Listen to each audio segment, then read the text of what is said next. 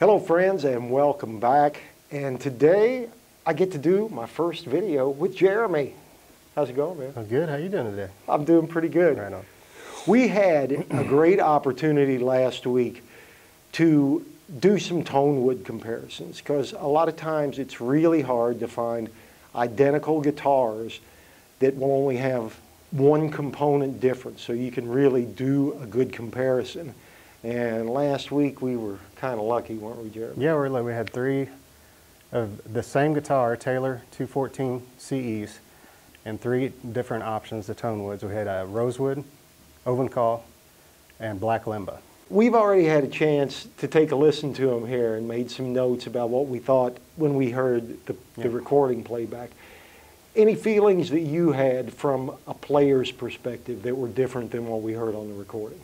From a player's perspective, I mean, they all, of course, easily to play, incredible guitars. You definitely can tell the difference in tone, and I think it's important to point out that everyone's going to have their own opinion of what sounds great. For me, Larry and I were talking, I mean, I feel like I've always leaned towards Rosewood. I love it. It's just a really well-rounded sound, got a nice little shimmer to it. Great for fingerstyle, which is my main style of playing, and but that's not for everyone else. And I think it's important to make sure that you try out all three, see what you like. I mean, you know, see what kind of hits you right there whenever you're when you're playing it, because that's what really matters. Yeah, exactly right. And if anyone ever has the idea that Tonewoods don't make that much difference, I think this will show you that it makes a big difference. It really does. It really does. It was kind of surprising. Yeah, and yeah, even with the Taylor's layered back and sides on this series, there's a huge difference. I mean, it really surprised me. Just to talk really quickly, we wanted to do, be consistent in the recording that we let y'all hear. We were using a pair of Rode NT5 mics.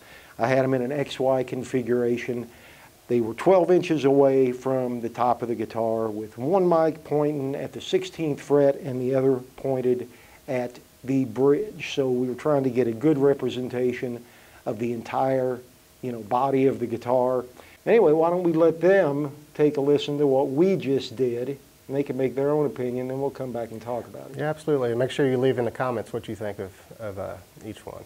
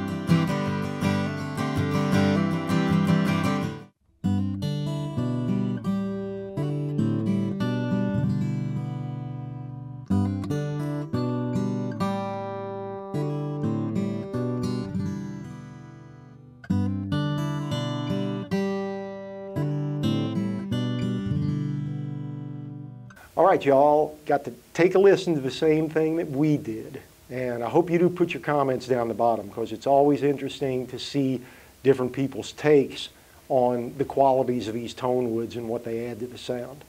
But after we listened together, Jeremy, since that was the first time that you got to hear what the microphone was hearing, Yeah. anything that stood out that you didn't necessarily hear from the player's perspective? It pretty much confirmed my opinions of what one of my favorite tone woods are. You know, of course, the Rosewood, like I said, I've always leaned towards that. I haven't had the chance of playing too many of the Black Limbas. I did enjoy playing it. Like, it'd be a great guitar for recording, or with a full band. Yeah, I think so as well. I really think it would stand out in that situation. The Ovangkol, people say Ovangkol is kind of similar to Rosewood, and I can see that, but I can still, just from playing one next to the other, there's a huge difference. I know you like that rich, round texture when you're playing fingerstyle. Yeah. The Ovangkol didn't have that depth on the low end, Nope. but every detail. Yeah. And that's why I'd mentioned with you, if I was doing a fingerstylist, not solo, where he had to cut through other players. Yeah, absolutely. That had a really nice recorded sound for Absolutely, it'd work perfect. That's why they make so many tone woods, because there's one out there for everybody, and there's probably one that's exactly the sound that you're looking for. Well, this was a lot of fun. We don't, like I say, we don't get the opportunity to do many comparisons like this, because you'll get guitars in that have different woods, but there'll always also be something else different about them. Right. And on these, we have the same bracing, same ebony fretboards on all of them, and it's just a great comparison. I'm glad we got a chance to do that. Yeah, absolutely. Learned a lot. So. Same here. And we're always trying to learn here. And one thing you can count on when you call More Guitars or come visit us at More Music in Evansville, Indiana, every person you deal with is going to be a musician. People who are out there performing, who know these instruments we're selling here, and we're going to give you the straight scoop on it. Everybody's got their own opinion, and obviously we've got ours too, but we will give you all the info we have and tell you what we think about the instruments that you asked about. So if you got any questions at all, give the guys here at More Guitars a call or chat with them online. Come visit us in Evansville, Indiana. And of course, subscribe, follow us on Facebook, YouTube, all the social media stuff.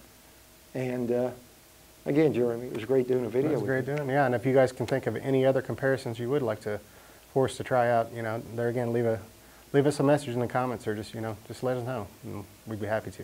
For sure. Well, thank y'all for watching, and y'all stay safe and have a great day.